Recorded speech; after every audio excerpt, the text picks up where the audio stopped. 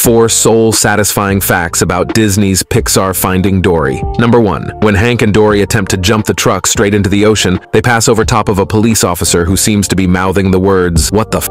Number 2. When Dory is thrown into Destiny's tank, she bumps into the glass viewing window. Among the children watching from the glass, Riley from Inside Out can be seen in the crowd in the back row. Number 3. One of Riley's classmates from the Inside Out is in the crowd that gathers for the Otter Show as Hank and Dory navigate the park in the stroller. Number 4. You can see the picture of Darla from Finding Nemo at the Marine Life Institute.